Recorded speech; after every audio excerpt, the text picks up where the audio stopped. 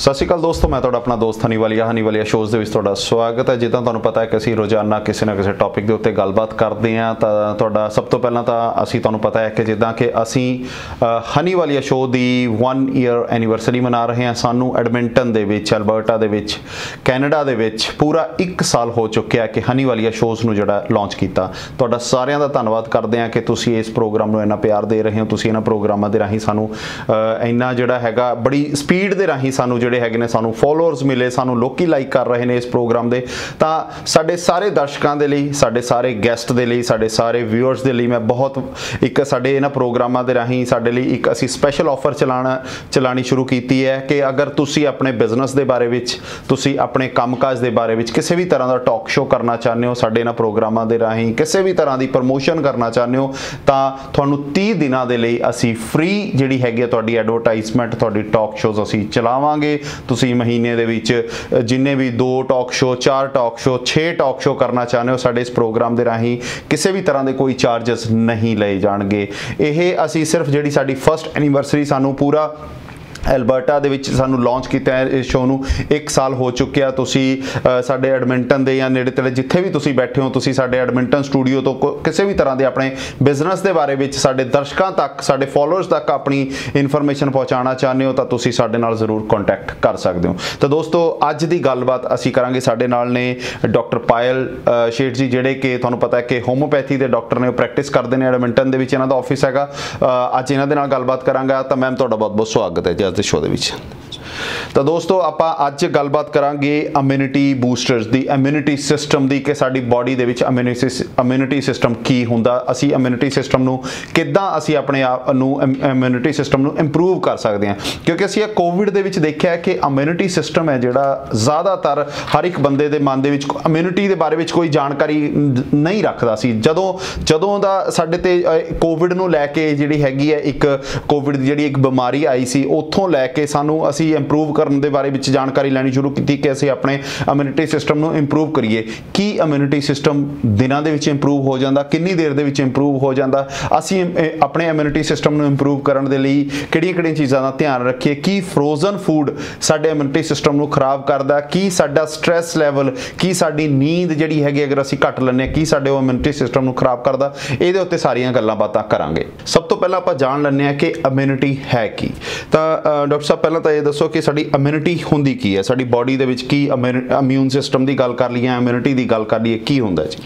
आपके बॉडी में कुछ एंजाइम्स होते हैं, कुछ सेल्स होते हैं। जब भी आप किसी चीज़ से इन्फेक्टेड होते हैं तो वो फाइट बैक करते हैं उस इन्फेक्शन को जी क्वारंटाइन करने के लिए या कम करने के लिए, या उसकी जो इन्फेक्शन है उसके जो इफ़ेक्ट है वो आपके बॉडी पे ना आए, इसके लिए।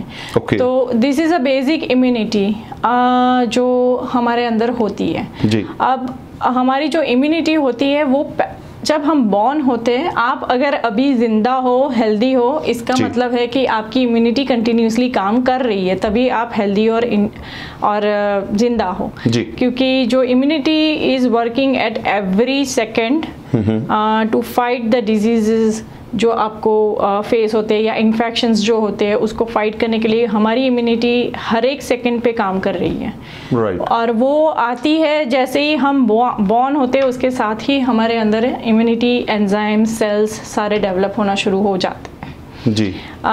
इम्यूनिटी जो होती है वो 2 तरह की होती है। एक तो इनेट इम्यूनिटी होती है, इनेट इम्यूनिटी जिसके साथ आप बॉर्न होते हो जी, ठीक है।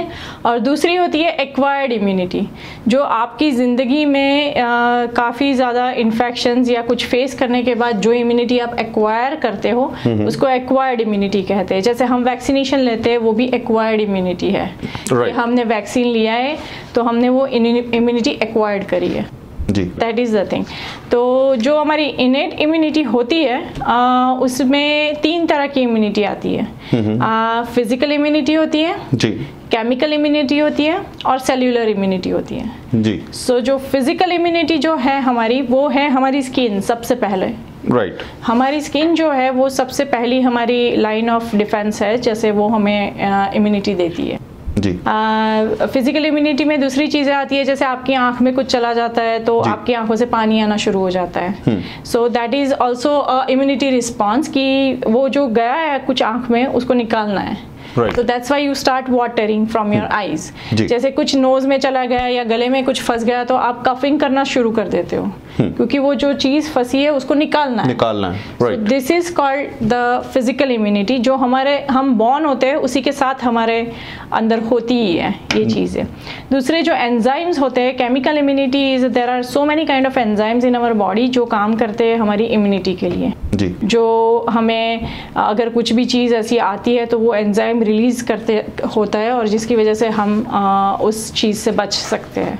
तीसरी सेल्यूलर लेवल पे इम्यूनिटी होती है, जो हमारे बेसिक सेल्स जो है वो भी हमें डिफेंस में हेल्प करते हैं, तो इस तरह से होती है। और एक्वायर्ड इम्यूनिटी मैंने आपको बोला कि जैसे आप किसी से इन्फेक्शन हो जाता है, जैसे चिकन पॉक्स का इन्फेक्शन जिनको एक बार होता है वो दूसरी बार उनको चिकन पॉक्स का इन्फेक्शन बहुत रेयरली होता है या नहीं होता है, तो वो चिकन पॉक्स का इन्फेक्शन जो आपको हुआ वो आपने एक्वायर्ड की इम्यूनिटी जी कि दूसरी बार आपको चिकन पॉक्स का इन्फेक्शन नहीं होगा राइट। सो एक्वायर्ड इम्यूनिटी हमेशा तभी आती है जब आपकी इनेट इम्यूनिटी आपको हेल्प नहीं कर पाती है, इसकी वजह से आपके अंदर एक्वायर्ड इम्यूनिटी आती है राइट। सो जब आपकी बॉडी डिफेंस नहीं कर पाती है किसी वायरस को, किसी बैक्टीरिया को, तो फिर आपको इन्फेक्शन होता है और इन्फेक्शन होने की वजह से आपके अंदर सारे जो सिम्टम्स है वो प्रोड्यूस होते हैं और उसके थ्रू आप फिर वो इम्यूनिटी एक्वायर्ड करते हैं। तो नेक्स्ट टाइम तो इम्यूनिटी ਜਿਹੜੀ ਹੈਗੀ एक्वायर्ड इम्यूनिटी ਉਹ वर्क करना शुरू कर देती है। हाँ, वो बैक्टीरियल डिजीजेस के लिए इतना ज़्यादा नहीं होता है, पर वायरल कुछ वायरल डिजीजेस है जिसमें वो एक्वायर्ड इम्यूनिटी हम कर सकते हैं। जैसे सारे हम जो वैक्सीन्स लेते हैं जो हम छोटे छोटे बच्चों को देते हैं, मीजल्स, रूबेला, चिकन पॉक्स, इन सारी चीज़ों के लिए, तो वो हमने इम्यूनिटी एक्वायर्ड करी है कि हमने उसके वो इम्यूनिटी ले ली है जिसकी वजह से हम उसको हमारे बच्चों को होगा नहीं या हमें भी नहीं होगा जी। जैसे हमारे यहाँ इंडिया में पोलियो की जिद्दां बचपन ਦੇ ਵਿੱਚ ਸਾਰੇ ਬੱਚਿਆਂ ਦੇ ਲਈ ਇੱਕ ਪ੍ਰੋਪਰ ਇੱਕ ਗ੍ਰਾਫ ਬਣਿਆ ਹੁੰਦਾ ਵੀ ਇਹ ਬੱਚੇ ਨੂੰ ਇਦਾਂ ਦੇ ਇੰਜੈਕਸ਼ਨਸ ਲੱਗਣੇ ਨੇ ਉਹਨਾਂ ਦੀ, ਉਹ एक्वायर्ड इम्यूनिटी हुई, वो सारी एक्वायर्ड इम्यूनिटी हो गई हमारी राइट। अच्छा, ਇਹਦੇ ਵਿੱਚ ਕੋਈ ਟਾਈਮ ਫਰੇਮ ਹੁੰਦਾ ਵੀ ਜਿਹੜੀ एक्वायर्ड ਇਮਿਊਨਿਟੀ ਹੁੰਦੀ ਹੈ ਮੇਨ ਉਹ ਕੁਝ ਕਿਸੇ ਟਾਈਮ ਦੇ ਲਈ ਹੁੰਦੀ ਹੈ ਵੀ ਸਪੋਜ਼ ਅਸੀਂ ਬੱਚਿਆਂ ਦੇ ਲਈ ਕਈ ਕੁਝ ਆਪਾਂ ਇੰਜੈਕਸ਼ਨਸ ਦੀ ਗੱਲ ਕਰਦੇ ਹਾਂ ਕਿ ਕੁਝ ਇੰਨੇ ਲਿਮਿਟ ਦੇ ਲਈ ਹੁੰਦੇ ਨੇ ਵੀ 1 ਸਾਲ ਤੋਂ ਬਾਅਦ ਫਿਰ ਜਿੱਦਾਂ ਫਲੂ ਦੀ ਗੱਲ ਕਰ ਲਈਏ, ਜਿਵੇਂ ਇੱਥੇ ਆਪਾਂ ਆਮ ਤੌਰ ਤੇ ਕੈਨੇਡਾ ਦੇ ਵਿੱਚ ਦੇਖਦੇ ਹਾਂ ਵੀ ਫਲੂ ਇੰਜੈਕਸ਼ਨ ਲੱਗਦਾ ਹੈ, ਵੈਕਸੀਨੇਸ਼ਨ ਲੱਗਦੀ ਹੈ, ਤਾਂ ਉਹ ਐਵਰੀ ਈਅਰ ਲਗਾਉਣੀ ਪੈਂਦੀ ਹੈ। ਤਾਂ ਇਹ ਕੀ ਹੁੰਦਾ ਵੀ ਸਪੋਜ਼ ਅਸੀਂ ਇੱਕ ਦਫਾ ਉਹ ਕੀਤੀ ਹੈ ਤਾਂ ਉਹ ਫਿਰ ਐਵਰੀ ਈਅਰ ਹੁੰਦੀ ਹੈ ਜਾਂ ਲਾਈਫ ਲੌਂਗ ਹੀ ਚੱਲਦੀ ਹੈ ਉਹ ਰੈਗੂਲਰ?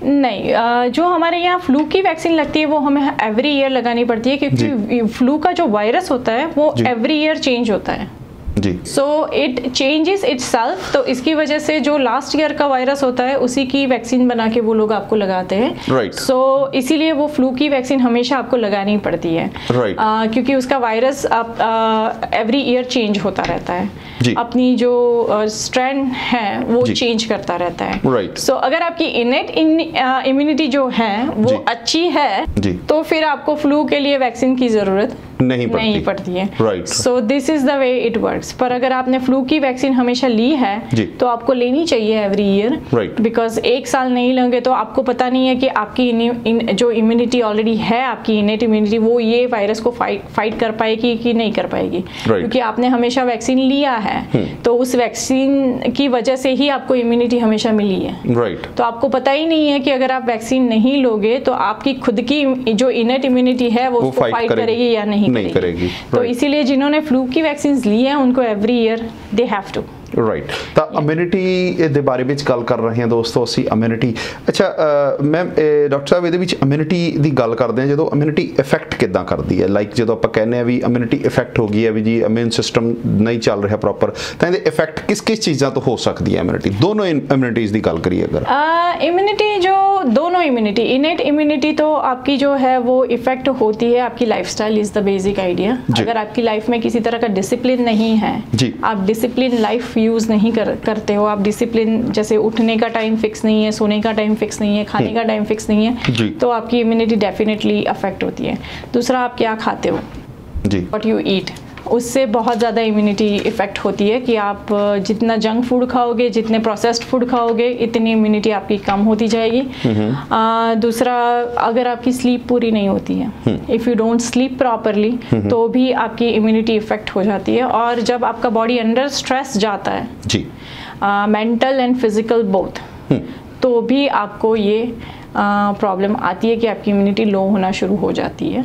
तो सबसे पहला इज अ फूड, अच्छे से खाना खाओगे और डिसिप्लिन लाइफ जियोगे तो आपकी इम्यूनिटी हमेशा अच्छी रहेगी जी। तो दैट इज अमेजिंग, क्योंकि स्ट्रेस ਲੈਵਲ ਜਿਹੜਾ ਹੈਗਾ ਅੱਜ ਦੀ ਡੇਟ ਦੇ ਵਿੱਚ ਮੈਨੂੰ ਲੱਗਦਾ ਕਿ ਹਰ ਘਰ ਦੇ ਵਿੱਚ ਹੈਗਾ, ਉੱਥੇ ਕਿਤੇ ਨਾ ਕਿਤੇ ਸਾਨੂੰ ਕੰਟਰੋਲ ਕਰਨ ਦੀ ਬਹੁਤ ਜ਼ਰੂਰਤ ਹੁੰਦੀ ਹੈ ਕਿ ਅਸੀਂ ਜਿਹੜਾ ਫालतू ਦਾ ਹੀ ਸਟ੍ਰੈਸ ਲੈਵਲ ਜਿਹੜਾ ਹੈਗਾ, ਚਾਹੇ ਕੰਮ ਨੂੰ ਲੈ ਕੇ, ਚਾਹੇ ਫੈਮਿਲੀਜ਼ ਨੂੰ ਲੈ ਕੇ, ਜਾਂ ਚਾਹੇ ਲੋਕਾਂ ਨੂੰ ਲੈ ਕੇ, ਜਾਂ ਕਿਸੇ ਨੂੰ ਵੀ ਲੈ ਕੇ, ਅਸੀਂ ਫालतू ਦਾ ਜਿਹੜਾ ਸਟ੍ਰੈਸ ਦੋਸਤੋ ਲੈ ਲੈਂਦੇ ਆ, ਉਹਨੂੰ ਅਸੀਂ ਅਵੋਇਡ ਕਰਿਆ ਕਰੀਏ। ਤਾਂ ਅੱਛਾ, ਇਹਦੇ ਵਿੱਚ ਜਿਹੜੀ ਇਮਿਊਨਿਟੀ ਦੀ ਆਪਾਂ ਗੱਲ ਕਰਦੇ ਹਾਂ ਕਿ ਇੰਪਰੂਵ ਕਿੱਦਾਂ ਕੀਤੀ ਜਾ ਸਕਦੀ ਹੈ, ਵੀ ਕਈ ਦਫਾ ਅਸੀਂ ਦੇਖਦੇ ਹਾਂ ਵੀ ਕਈ ਬੰਦੇ ਬਹੁਤ ਜ਼ਿਆਦਾ ਬਿਮਾਰ, ਬੜੇ ਟਾਈਮ ਟੂ ਟਾਈਮ ਬਿਮਾਰ ਹੁੰਦੇ ਰਹਿੰਦੇ ਨੇ, ਤਾਂ ਇਹਦੇ ਵਿੱਚ ਕਿਤੇ ਨਾ ਕਿਤੇ ਕਿਹਾ ਜਾਂਦਾ ਕਿ ਇਮਿਊਨਿਟੀ ਕਿੱਦਾਂ ਅਸੀਂ ਇੰਪਰੂਵ ਕਰ ਸਕਦੇ हैं भी? हाँ, जितना एक तो तुसी फूड ते दे खराब होंदी है, लेकिन एक अच्छी कितना की जा सकती है? हाँ जी, इम्यूनिटी एक ऐसी चीज़ है जो आप 1-2 महीने में आप बढ़ा सकते हो या घटा नहीं सकते हो। ठीक है, this is a life long process. अभी लास्ट ईयर से पहले सारे वेट लॉस की बात कर रहे थे, अब लास्ट ईयर मार्च से सारे लोग इम्यूनिटी की बात कर रहे हैं। बिल्कुल, दैट इज अ थिंग। तो ये चीज ऐसी नहीं होती है कि आप 2 साल या 6 महीने ये कर लो, टैबलेट ले लो या कुछ फूड खा लिया, एक हफ्ता फ्रेश फूड खा लिया, कहते हैं भी मैं हूं स्ट्रांग हो गया। That is not so. ये चला आता है बचपन से, आपने क्या खाया है, किस तरह का खाना खाया है, उसी पे आपकी पूरी इम्यूनिटी डेवलप होती है। हाँ जी, कुछ चीज़ें यहाँ वहाँ ले लेते हैं तो it can help you to improve certain things, कुछ एंजाइम्स आपके, कुछ सेल्स आपके शायद इम्प्रूव कर दें, but this is a life long process. अब जब कोरोना है तब सारे लोग इम्यूनिटी की बात कर रहे हैं, जब वो 2-3 साल हो जाएगा ना, उसके बाद एवरीबडी विल फॉरगेट जी। तो this is not the something that you develop in 1 month और 2 month और 1 year और 2 year, this is a life long process. सो इसमें सबसे पहली जो ज़रूरत वाली चीज़ होती है ये है कि डिसिप्लिन आपकी लाइफ में होना चाहिए, कि आपका जो खाने का टाइम होता है वो फिक्स होना चाहिए, सोने का टाइम फिक्स होना चाहिए, 8 घंटे की नींद एडल्ट को लेनी चाहिए, 8 to 10 hours ऑफ स्लीप बच्चों को लेनी चाहिए। So it is a very basic thing कि आपको करना चाहिए। खाने में डेफिनेटली आप जो सारे आपके आसपास जो चीज़ें फ्रूट्स और वेजिटेबल्स मिलते हैं वो सारे आपको खाने चाहिए, बिकॉज उनमें बहुत सारे माइक्रोन्यूट्रिएंट्स होते हैं जो आपको बहुत ज़्यादा हेल्प करते हैं आपकी इम्यूनिटी के लिए। दूसरी बात ये होती है कि आपकी इम्यूनिटी अच्छी रखने के लिए आपको सिर्फ प्रोटीन नहीं, कार्बोहाइड्रेट, फैट, विटामिन सब कुछ चाहिए। सो अगर आप किसी स्पेसिफिक तरह का डाइट कर रहे हो तो आप अभी जब भी इस तरह की सिचुएशन होती है तो उसमें हमेशा ध्यान रखना चाहिए कि आप सब, आपका जो फूड हो वो सब चीज़ों में बैलेंस फूड लेना चाहिए, क्योंकि इम्यूनिटी बनाने के लिए सारी चीज़ें ज़रूरी है, कुछ एक चीज़ से इम्यूनिटी नहीं बनेगी। So that is more important. अगर आप कई लोग करते हैं जैसे फास्टिंग करते हैं, जैसे 16 घंटे नहीं खाते, 14 घंटे नहीं खाते, तो you are definitely putting your body under the stress. Right, ठीक है। 16 घंटे बॉडी का काम यही होता है कि हर 2 घंटे में आप कुछ दोगे तो मेटाबॉलिज्म शुरू रहेगा, और जो आपके सारे एंजाइम्स है या आपके जो सारे डाइजेस्टिव एंजाइम्स है वो काम करते हैं। सो ऐसा कुछ नहीं करना चाहिए जिससे आप अपनी बॉडी को स्ट्रेस में डाले, अपने दिमाग को भी स्ट्रेस में डाले कि 16 घंटे हुए नहीं है, अभी तक खाना नहीं है। सो दिस इज़ नॉट, अगर हंगरी भूख लगी है तो खा लेना चाहिए। Don't produce this kind of a stress on to your body. जी। दूसरा, आपके माँ बाप ने जो खाना खाया है, जैसे जिसको कहते हैं आपका ट्रेडिशनल फूड जो होता है, वो हमेशा खाना चाहिए, क्योंकि आपके बॉडी को वो खाना पता है। राइट। कुछ नई चीज़ें बॉडी को एडजस्ट करती है, कैसे डाइजेस्ट करना है, कैसे एब्सॉर्ब करना है, तो बॉडी को इसके लिए अपने आप को ट्रेन करना पड़ता है। जी। तो जो आपका जेनेटिक डाइट होता है, जो आपके दादा दादी, फादर मदर सब ने खाया है, वो diet your body knows it. जी। तो it is easier for them to digest and absorb the things out of them. Right. तो वो ज़्यादा इम्पोर्टेंट होता है। जी। दूसरा, एक्सरसाइज में ये होता है कि एक्सरसाइज, आप जब एक्सरसाइज करते हो ना, बहुत विगरस एक्सरसाइज करते हो ना, उसके तुरंत बाद आपकी इम्यूनिटी बहुत लो होती है, बिकॉज आपका बॉडी स्ट्रेस में होता है। जी। तो ये चीज़ है, पर जब भी इस तरह की जैसे कोरोना जैसी सिचुएशन चल रही है तो डोंट पुश योर सेल्फ कि मैं 2-3 घंटे एक्सरसाइज करूँगा, एंड नो, उससे इम्यूनिटी थोड़ी सी डाउन हो जाती है कई बार। तो इट इज़ बेटर कि आप जो रेगुलर आधे घंटे 1 घंटे की एक्सरसाइज करते हो उसको आप कंटिन्यू करें। So that is much better for the exercise. Right. And sleep बहुत ज़रूरी है, उसके बारे में तो हमने बात कर ली है। तो दैट इज़ वेरी नेसेसरी। और दूसरा, स्ट्रेस। जी। जैसे मैंने बोला, फिजिकल स्ट्रेस, मेंटल स्ट्रेस आपको नहीं करना चाहिए। पुश मत करें अपने आप को बहुत ज़्यादा कुछ चीज़ें जो आपको पसंद नहीं है वो करने के लिए। Right, so that is also a stress. बिल्कुल, क्योंकि ਦੋਸਤੋ ਇਮਿਊਨਿਟੀ ਦੀ ਗੱਲ ਕਰਦੇ ਹਾਂ, ਅਸੀਂ ਬਾਡੀ ਦੀ ਗੱਲ ਕਰਦੇ ਹਾਂ। ਜਿੱਦਾਂ ਡਾਕਟਰ ਸਾਹਿਬ ਨੇ ਪਹਿਲਾਂ ਵੀ ਦੱਸਿਆ ਕਿ ਅਸੀਂ ਜਿਹੜਾ ਹੈਗਾ ਨਾ ਆਪਣੀ ਬਾਡੀ ਦੇ ਵਿੱਚ ਪਹਿਲਾਂ ਥੋੜਾ ਜਿਹਾ ਕੱਚ ਤੋਂ, ਜਿਵੇਂ ਅਗਰ ਆਪਾਂ ਕੋਵਿਡ ਤੋਂ ਪਹਿਲਾਂ ਦੀ ਗੱਲ ਕਰੀਏ, ਅਸੀਂ ਧਿਆਨ ਘੱਟ ਦੇਣਾ ਘੱਟ ਦਿੰਦੇ ਸੀਗੇ, ਲੇਕਿਨ ਹੁਣ ਕੋਵਿਡ ਕਰਕੇ ਸਾਡਾ ਜਿਹੜਾ ਹੈਗਾ ਧਿਆਨ ਆਪਣੀ ਬਾਡੀ ਦੇ ਉੱਤੇ ਜ਼ਰੂਰ, ਬਹੁਤ ਲੋਕੀ ਜਿਹੜੀ ਹੈਗੀ ਆਪਣੇ ਇਮਿਊਨ ਸਿਸਟਮ ਨੂੰ ਲੈ ਕੇ ਗੱਲ ਕਰਦੇ ਆ ਜਾਂ ਆਪਣੇ ਖਾਣ ਪੀਣ ਨੂੰ ਲੈ ਕੇ ਗੱਲ ਕਰਦੇ ਆ, ਹਨਾ, ਆਪਣੇ ਸਰੀਰ ਨੂੰ ਤੰਦਰੁਸਤ ਰੱਖਣ ਦੇ ਲਈ ਗੱਲ ਕਰਦੇ ਆ। ਉਹ ਵਧੀਆ ਗੱਲ ਹੈਗੀ ਹੈ, ਲੇਕਿਨ ਇਹਨੂੰ ਲੌਂਗ ਲਾਈਫ ਜਿਹੜਾ ਹੈਗਾ ਇਹਨੂੰ ਧਿਆਨ ਦੇ ਵਿੱਚ ਰੱਖਣਾ ਜ਼ਰੂਰੀ ਹੁੰਦਾ। ਇਹ ਨਹੀਂ ਹੁੰਦਾ ਕਿ ਜਦੋਂ ਕੋਈ ਬਿਮਾਰੀ ਆ ਗਈ ਤਾਂ ਉਦੋਂ ਆਪਾਂ ਥੋੜਾ ਧਿਆਨ ਕਰ ਲਈਏ ਤੇ ਜਦੋਂ ਨਹੀਂ ਆਈ ਤਾਂ ਆਪਾਂ ਉਹਨੂੰ ਅਵੋਇਡ ਕਰਨਾ ਸ਼ੁਰੂ ਕਰ ਲਈਏ, ਕਿਉਂਕਿ ਇਹ ਜ਼ਰੂਰੀ ਨਹੀਂ ਹੈ ਕਿ ਅਗਰ ਅਸੀਂ ਆਪਣੀ, ਸ਼ਾਇਦ ਤੁਸੀਂ ਕਹੋ ਵੀ ਅਗਰ ਮੇਰੀ ਇਮਿਊਨਿਟੀ ਨਹੀਂ ਹੈ ਤੇ ਇਹ ਤੁਹਾਡੇ ਆਉਣ ਵਾਲੀ ਪੀੜ੍ਹੀਆਂ ਦੇ ਲਈ ਵੀ ਜਿਹੜੀ ਹੈਗੀ ਹੈ ਇਮਿਊਨਿਟੀ ਜਿਹੜੀ ਹੈਗੀ ਹੈ ਪਿੱਛੋਂ ਇੱਦਾਂ ਵੀ ਹੁੰਦਾ। ਡਾਕਟਰ ਸਾਹਿਬ ਜਿੱਦਾਂ ਕਈ ਦਫਾ ਆਪਾਂ ਕਹਿੰਦੇ ਆ ਵੀ ਪੇਰੈਂਟਸ ਤੋਂ, ਜਿੱਦਾਂ ਵੀ ਇਹਨਾਂ ਦਾ ਜੀ ਪੇਰੈਂਟਸ ਵੀ ਸਟਰੋਂਗ ਸੀਗੇ, ਅੱਗੇ ਬੱਚੇ ਵੀ ਸਟਰੋਂग ਹੁੰਦੇ ਨੇ, ਇਹਨਾਂ ਚੀਜ਼ਾਂ ਦਾ ਵੀ ਫਰਕ ਪੈਂਦਾ ਹੈਗਾ। हाँ जी, क्योंकि वो खाने पीने में फ़र्क होता है। जो पेरेंट्स ने हेल्दी पहले से खाना खाया, अपने बच्चों को हेल्दी और अच्छा खाना खिलाया, उनकी डेफिनेटली इम्यूनिटी अच्छी ही रहेगी। सो दैट इज़ वाई कि अभी हम जो बहुत ज़्यादा processed food, packaged food, frozen food खाते हैं तो उससे तो डेफिनेटली इम्यूनिटी हमारी डाउन होगी। अगर आप स्मोकिंग करते हैं, ड्रिंकिंग करते हैं तो definitely it is going to harm आपके बॉडी को जी। अगर आप स्मोक घर में करते हैं, आपके बच्चे हैं आसपास रहते हैं, तो उनकी इम्यूनिटी को भी वो अफेक्ट करेगा। सो smoking, drinking is definitely going to harm your immunity definitely. ਛੋਟੇ ਬੱਚਿਆਂ ਦੇ ਲਈ ਤੁਸੀਂ ਕੀ ਪ੍ਰੈਫਰੈਂਸ ਕਰਦੇ ਹੋ? ਜਿਹੜੇ ਤੁਹਾਡੇ ਬੱਚੇ ਨੇ, ਕਿਉਂਕਿ ਜ਼ਿਆਦਾਤਰ ਆਪਾਂ ਦੇਖਦੇ ਹਾਂ ਵੀ ਪ੍ਰੋਸੈਸਡ ਫੂਡ, ਚਲੋ ਕਈ ਦਫਾ ਮਜਬੂਰੀ ਹੁੰਦੀ ਆ, ਟਾਈਮ ਨਹੀਂ ਹੁੰਦਾ ਫੈਮਿਲੀ ਦੇ ਵਿੱਚ ਜਿਨ੍ਹਾਂ ਨੇ ਫੂਡ ਕੁੱਕ ਕਰਨਾ, ਉਹਦੇ ਲਈ ਬਹੁਤ, ਲੇਕਿਨ ਖਾਸ ਕਰਕੇ ਅਗਰ ਆਪਾਂ ਕੈਨੇਡਾ ਵਰਗੀ ਕੰਟਰੀ ਦੇ ਵਿੱਚ ਰਹਿ ਰਹੇ ਹਾਂ ਤਾਂ ਇੱਥੇ ਜ਼ਿਆਦਾਤਰ ਅਸੀਂ ਪ੍ਰੋਸੈਸਡ ਫੂਡ ਦੇ ਉੱਤੇ ਜ਼ਿਆਦਾ ਹੈਗੇ ਆ ਵੀ ਚਲੋ ਜੀ ਉਹ ਪੈਕਡ ਫੂਡ ਹੈਗਾ, ਉਹਨੂੰ ਖੋਲਿਆ ਤੇ ਉਹ ਤਾਂ ਜੀ ਬਿਲਕੁਲ ਹੀ ਫਰੈਸ਼ ਲੱਗ ਰਿਹਾ, ਕੋਈ ਅਸੀਂ ਸਬਜ਼ੀਆਂ ਲੈ ਲੈਂਦੇ ਆ, ਹਨਾ, ਜੋ ਵੀ ਅਸੀਂ ਦੇਖਦੇ ਹਾਂ। ਲੇਕਿਨ ਇਹਦੇ ਬਾਰੇ ਤੁਹਾਡਾ ਕੀ ਕਹਿਣਾ ਹੈਗਾ? ਤੁਸੀਂ ਪ੍ਰੈਕਟੀਕਲੀ ਕੀ ਕਹਿੰਦੇ ਹੋ ਵੀ ਬੱਚਿਆਂ ਦੇ ਲਈ ਘੱਟੋ ਘੱਟ ਦਿਨ ਦੇ ਵਿੱਚ 3 ਮੀਲ ਜੇ ਹੁੰਦੇ ਨੇ ਤਾਂ ਘੱਟੋ ਘੱਟ ਉਹਨਾਂ ਨੂੰ 2 ਮੀਲ ਤਾਂ ਅਸੀਂ ਫਰੈਸ਼ ਫੂਡ ਦਈਏ? ਤੁਹਾਡਾ ਕੀ ਮਾਨਣਾ ਹੈਗਾ? वीक में 2 दफ़ा सिर्फ आप प्रोसेस्ड फूड दे सकते हो। वीक में 2 दफ़ा देना चाहिए, क्योंकि और आप भी ले सकते हो, राइट। बट बाकी सारे दिन आप अगर हेल्दी खाना खाओगे, रोज का पका खाना खाओगे तो इट इज़ मच बेटर। क्योंकि जब हम इंडिया में थे तो आप और हम सब ने रोज बना फ्रेश फूड खाया है, हमने कभी भी ऐसा खाना नहीं खाया, और इसी वजह से शायद हम वी कैन फेस द, और हमारी इम्यूनिटी अच्छी रहती है जी। तो अगर हम अपने बच्चों को अभी से इतना प्रोसेस्ड खिलाएंगे तो आई डोंट थिंक वो इम्यूनिटी फिर कहाँ जाए, आई डोंट नो। तो 2 बार वीक में आप दे सकते हो, but don't make it every day thing.